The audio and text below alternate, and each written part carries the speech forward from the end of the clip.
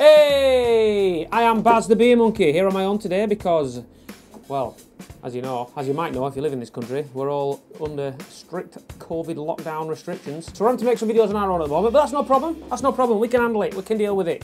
And I'm going to go with this.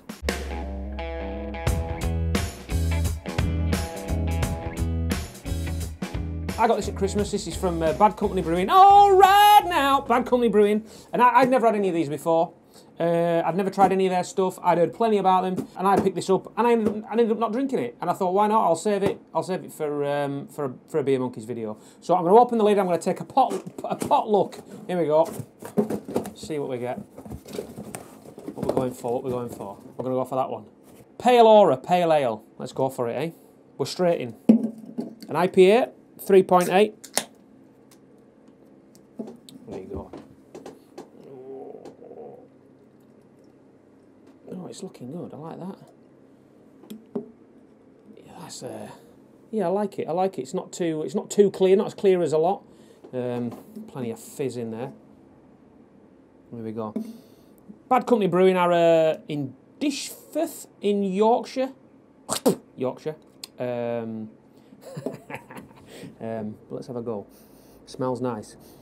It's lovely and bright. Very. It's got a really. Oh, that's lovely. That's a really pleasing smell, that.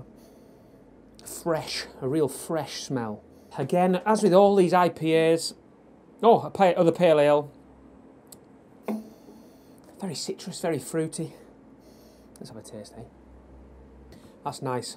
I think I refer back to some of the other videos we've made about the kind of more session strength ales.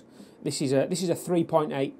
They haven't actually got that written on the can. It doesn't say it's a session ale. I don't know who decides that, whether it's just the company selling them or what. It doesn't say that on it, but 3.8, I would say, from the limited experience I've got drinking these ales, that's what that would be classed as. And it has that. It has its own lovely individual taste, but it also has that real, as I think comes with the kind of weaker ales, that lovely crisp, clean water taste. Yeah, it's a really nice balance of kind of citrus fruit and that kind of water, which I really like. I really like that. I really like that kind of makes it taste natural. It makes it taste like you're not drinking anything you shouldn't be drinking, if you know what I mean. Grapefruit. I get the grapefruit. Grapefruit is the common. I sometimes drink these ales, and as lovely as they are, I'm automatically not wanting to say grapefruit because that seems to be... I don't know what it is about grapefruit. I think when we eventually start to visit some of these breweries later this year, if we can, due to regulations, I'm gonna start asking these questions. I want to know what the grapefruit thing is. What is it with grapefruit?